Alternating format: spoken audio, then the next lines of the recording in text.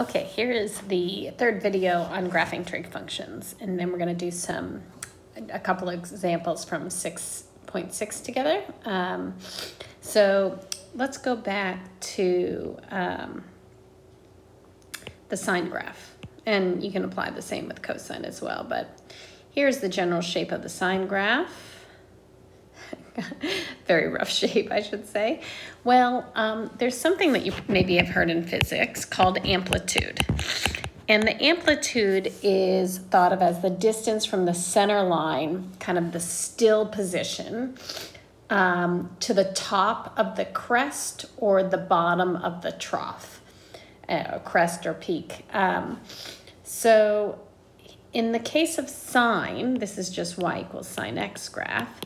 We think of when there hasn't been any transformation of sine, so literally just dealing with y equals sine of x, the amplitude is 1, because the midline here is the x-axis. And now how high and below this resting position does the graph go? Well, it goes absolute value of 1 away. So it goes 1 away, or the absolute value. So amplitude is always thought about as the symbol we use is little a, and you always report it as a positive number. So if I were graphing something like y equals 2 sine x, well, what does that mean? That means multiply all the y values by 2. So of course, any y value that's 0 stays the same, but 1, which occurs at pi over 2, would be up at 2 instead of 1. And so 1 gets multiplied by 2 rather. And at pi, I'm still at 0. And at 3 pi over 2, instead of being at -1, I'd be at -2. And so on. So this graph would be stretched vertically. With an amplitude, and it keeps going in the negative direction too. So the amplitude in this case would be 2. So that's something worth noting. Another thing is, well, what about when does the period of a function change? Well, let me move this here.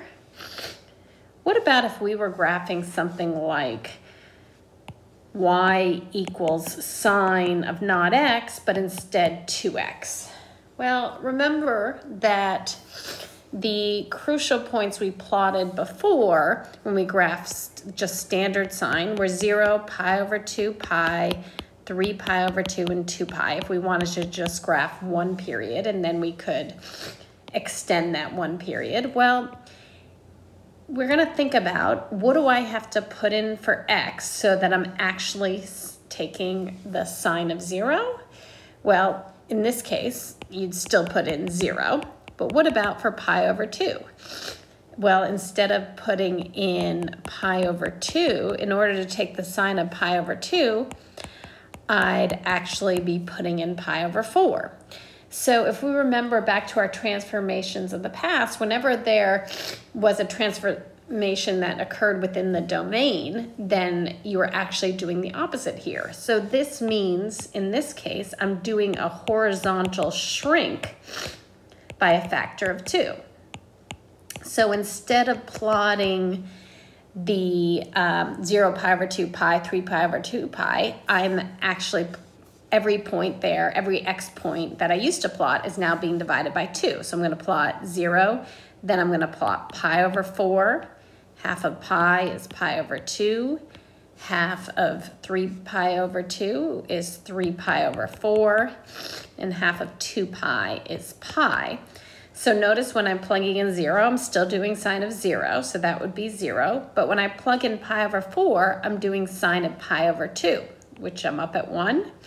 When I plug in pi over 2, I'm doing sine of pi, which is 0. When I plug in 3 pi over 4, I'm doing sine of 3 pi over 2, which is -1.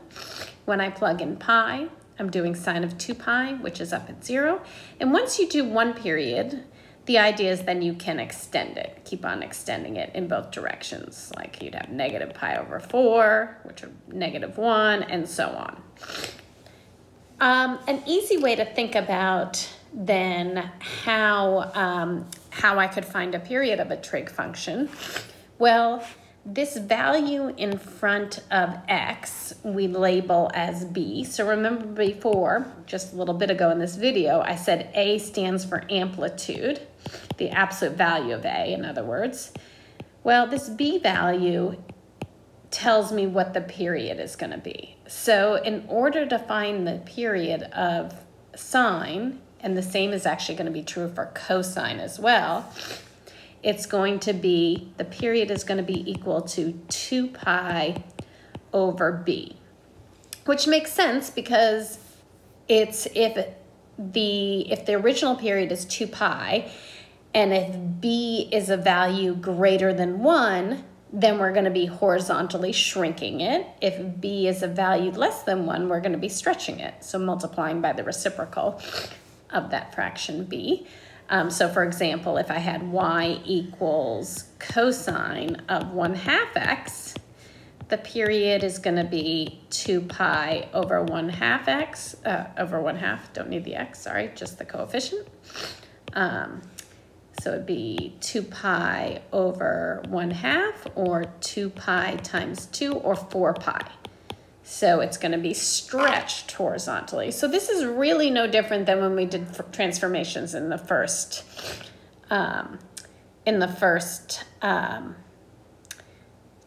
semester. And then when I think about, okay, based on that new period, what points am I plotting? Well, you always divide the period by 4 to get your first bit of crucial points. If, again, this is as long as there hasn't been a horizontal shift. So if I'm plotting cosine of 1/2 x and the period's 4 pi, well, the interval width between my points is going to be 4 pi over 4, or pi. And in fact, that interval wouldn't change if we did a horizontal shift too. Okay, let's pause and so we just talked about amplitude and period changes. Let's do an example in 6.6 to kind of get a feel of what's going on.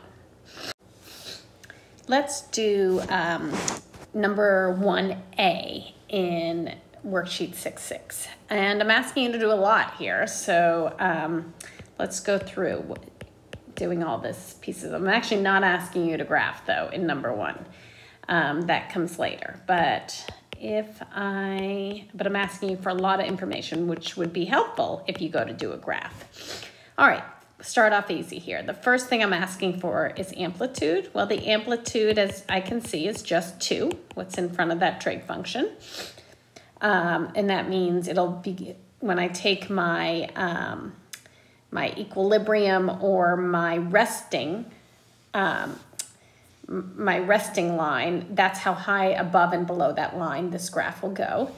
The period in this case is equal to 2 pi divided by, well, what's in front of that x or that angle? 3. So the period's going to be 2 pi over 3. How do I find a y-intercept? We'll plug in 0 for x. So my y-intercept, the x value is 0. The y value, if I plug in 0 for x, is 2 sine negative pi over 8 plus 1. And just leave it like that because we do not know what sine of negative pi over 8 is. The fourth bit of information, the general form for the x-coordinate of each peak. So remember, originally the peaks occurred, for y equals sine x, the peaks occurred every pi over 2 plus 2k pi.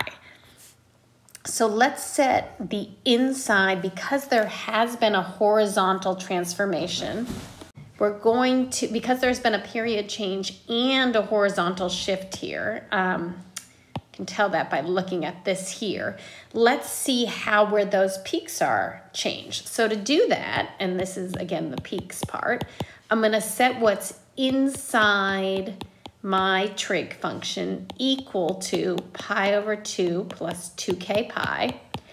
And we're going to solve for x because this will be the new representation of where the peaks occur. So to do that, I'm going to add pi over 8 to both sides. So I've got 3x equals Adding pi over 8, I get, let's see, 5 pi over 8 plus 2k pi, and then divide both sides by 3. So my peaks occur every 5 pi over 24 plus 2k pi over 3. And just to check here, since originally the peaks, if we were just graphing sine x, the peaks would occur every integer multiple of the period, which then was 2 pi.